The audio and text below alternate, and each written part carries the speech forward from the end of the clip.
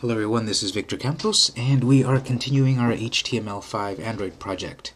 In the last video, I talked about the Android manifest XML file, which includes a lot of very important code that controls our whole project.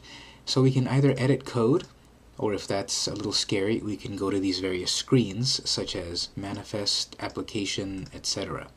Let's explore what else we can do.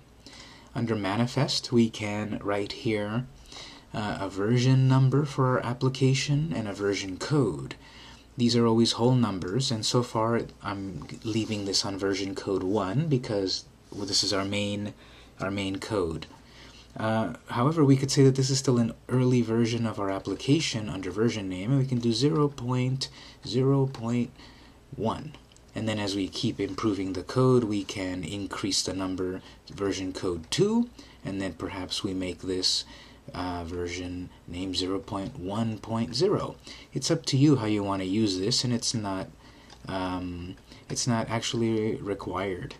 So that's what I've got so far.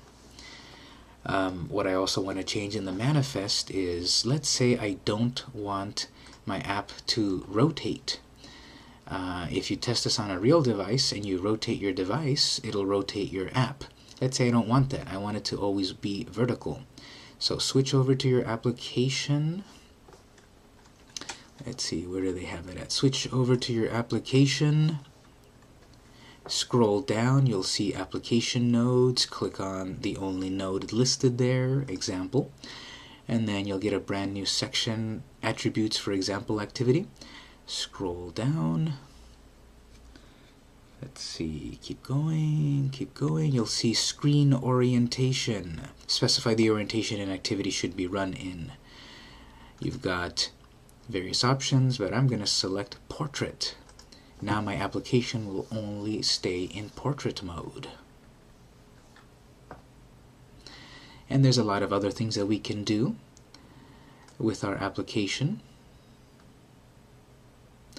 But the big things to check are your version of your code, and also if you want to be portrait mode or not. I'm going to save that. And I think I'm getting pretty much ready to publish my app as a real app, not just as a testing application. So come back on our next video and I'll talk about publishing your app for real.